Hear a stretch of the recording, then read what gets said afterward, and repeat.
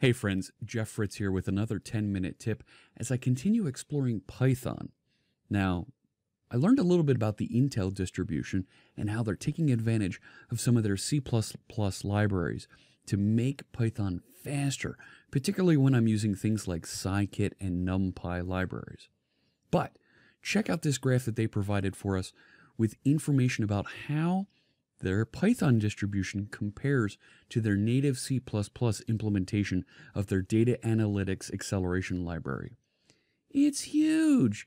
The standard distribution of Python is barely a blip on the radar in these one-core processor machines, but on 32 cores, it's not even on the radar. It's nothing. Where the Intel Python distribution is almost 100% utilization of the facilities of that C++ library. That's tremendous, but I want to learn more. Let's go over to Visual Studio Code. Let's check out using a couple of different random number generation algorithms and see what we can find out on this machine and learn from there. All right, here I am in Visual Studio Code, and I've opened up IPython. I've got my integrated Python REPL here, and let's just take a quick look at generating a random array of about 10,000 numbers and see what the performance difference is when we compare the stock Python distribution versus the Intel distribution. So I'll start off by importing NumPy, and from NumPy I'll bring in both the random and random Intel capabilities. This is great because we have two modules of functionality, both random and random Intel, that have the exact same signature so that we can actually use them interchangeably when we're ready to go from that stock distribution and upgrade and start using the Intel distribution and Intel facilities with Python. All right, let's time running that random generation for 10,000 numbers. On this machine, which is an Intel Core i7-7700 CPU at 3.6 gigahertz with 8 logical processors, I'm seeing that the average run here was about 750 microseconds, plus or minus 88 microseconds per loop. That's pretty good. But let's do this again, and let's swap out from random to the random Intel version. Hello, look at that. 118 microseconds, about a sixth of the runtime duration when I was running with the stock random number generation. That's pretty good, and even more precision at 1.86 microseconds on my standard deviation. That's huge. That is a tremendous improvement, and all I had to do was swap out random for random Intel. All right, you're not impressed. I know you're not impressed. Let's take a look at a little bit more here. Let's look at some random number generation seeding algorithms and see what we can do to expose a little bit of performance with those as well. All right, let's take a look at this sample code now. We're going to bring in that same NumPy library, and we're also going to bring in the random Intel capabilities. We're going to set up some timers to generate 10,000 random numbers, but we're going to swap in several different pseudo-random number generators and then test their performance relative to the Mersenne Twister basic random number generator, the MT19937. You can see it here, and here we're going to reference it. We're actually going to calculate the relative performance compared to that Mersenne Twister algorithm, and we're going to use some of these standard algorithms that you may have seen hanging out here. The Wightman-Hill algorithm, the Phylox block cipher algorithms.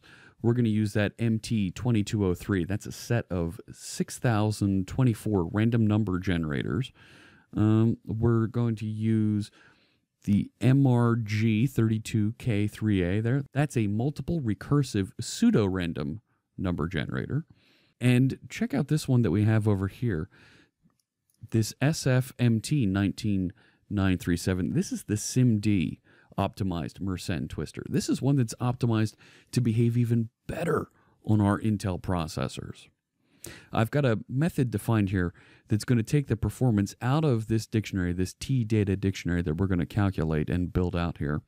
And we're going to compare exactly how much faster or slower each one of these algorithms is compared to that Mersenne twister algorithm. All right, let's run this here in Visual Studio Code and see what kind of numbers we get. All right, take a look at that. So we have the name of the algorithm and then the relative performance compared to the standard Mersenne twister. And you can see here, there it is at 1.0. That's kind of what we expect. That's the benchmark. But these ones are faster. Philox, Witchman Hill, and there's the SIMD one, the one that's running in parallel, making use of all 8 cores of my processor, is actually 25% faster than the standard library that everybody uses, right? That Mersenne twister is the common one that lots of folks want to use. But look at how much slower some of these other ones are. Now, I kind of expect the MT2203, where it's running those 6,000 random number generators, it's actually only 2 3/4 times slower, even though it's running so many more in parallel. That's pretty impressive. That's really showing me here that when I do use my parallel processing on my Intel processor with their distribution of Python, I'm going to get more speed coming out of these algorithms. But let's also make sure that those numbers that we're generating, that they're not the same, that they aren't correlated to each other.